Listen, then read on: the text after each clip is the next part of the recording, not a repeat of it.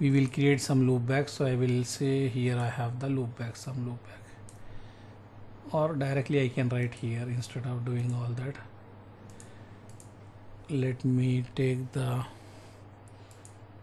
text here. I will write, I will say loopback 0 and the 172.16. I think we are using this IP, any IP we can use, but when we do the subnetting it should be in the range. So 172.16.1.1/24 and then loopback 172.16.2.1/24. Let me write down all, then I will move this up. Loopback 2 172.168.3.1/24.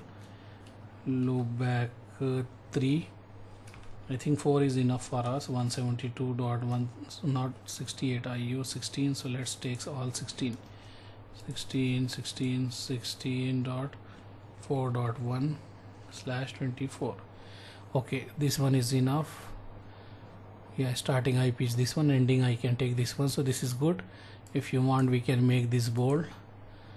Okay, and then that's all. We can move somewhere here. Let me select and move this here.